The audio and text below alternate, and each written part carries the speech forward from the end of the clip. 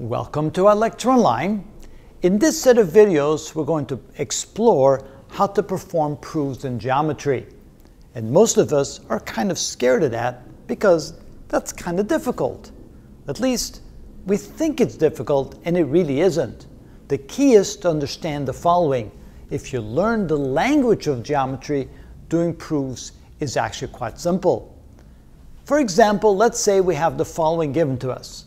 We have three line segments from A to B, B to C, C to D, and they tell us that B is in the midpoint of the line segment AC. Then they tell us that line segment BC is congruent to line segment CD. And then finally they want us to prove that line segment AB is the same length as line segment CD. Well, if you think about it, that makes a lot of sense. If B is in the middle between A and C, then the length from A to B must equal the length from B to C.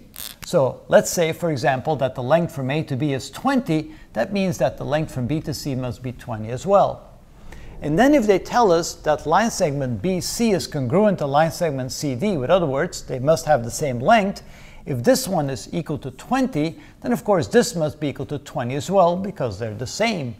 And then you can clearly see that the line segment from AB, which is equal to 20, must equal the line segment from CD, which is equal to 20. So it doesn't seem that hard to prove that line segment AB has the same length as line segment CD. But how do you do it in geometry? Well, in geometry, you need to know the language.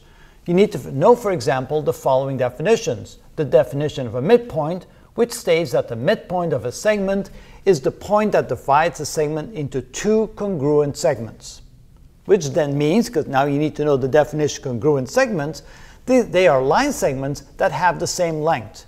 And then you need to know the word that describes this particular relationship. It's called the transitive property that says that if the length of AB is equal to the length of BC, and the length of BC is equal to the length of CD, then you can say that the length of AB is equal to the length of CD, and that then proves what we tried to prove.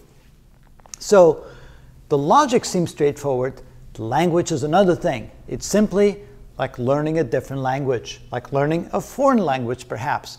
And again, if you learn the foreign language, then communicating that language becomes quite easy. You can simply then decide, okay, all I need to know is the definition of the midpoint, because that tells me that if B is in the middle, these two lengths must be the same. If those two lengths are the same, that means if they're congruent, that means they have the same length. And the transitive property says that if A is equal to B and B is equal to C, then A must be equal to C. Kind of the same kind of thing like we use in algebra. So we're going to show you then all the various aspects of the language of geometry to help you prove anything that may come about. And then you realize, proving things in geometry isn't actually so difficult. And that's what we're going to do in this set of videos.